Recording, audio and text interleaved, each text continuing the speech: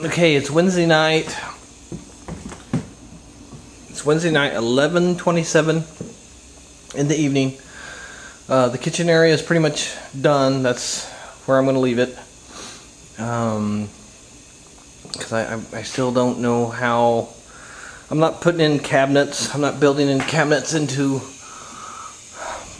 that top shelf yet, because I just don't know how things are going to work yet. The stove is going to go. This might be a little too high. This is going to probably be a little too high for comfort, but that's going to be the cooking surface. My plan is here. This is supposed to be this is the very top of the back wall. It's going to fold down and give another, I don't know, 8 to 10 inches of shelf space across the working area. Anyway, this is where we got so far. Well, I guess let's go inside. Anyway, this is going to be the Chuck Wagon kitchen. Let's go inside.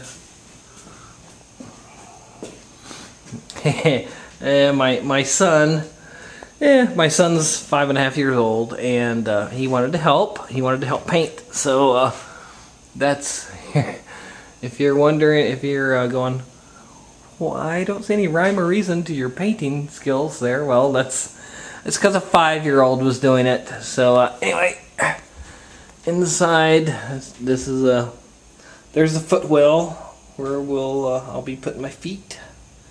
Ooh, spider! Hi, Mr. Spider. You don't like me, do you? Ooh, you scare me. Yeah, I'm gonna have to squish you pretty soon. Whoa! Okay, I don't. Okay, you're aggressive. You're aggressive. Okay. Anyway, that's the footwell down there. And then the 2 tiers to the kitchen.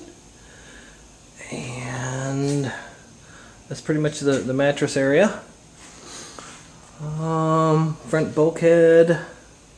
Still don't know what I'm gonna do with that storage space up there, but. Anyway, it's coming along. I'm not following any plans. I'm just building it as I go. So don't say, hey, what plans did you follow? I'm not. I'm just kind of had a general idea of what it's supposed to look like and started cutting. And so, okay. Anyway, it's 11:30. Well, it's probably now 11:40. Wednesday evening. I guess I started this project Monday, so you can accomplish a lot as long as you don't have friends coming over trying to help you and slow your ass down. You can really accomplish a lot. All right, thanks. Bye.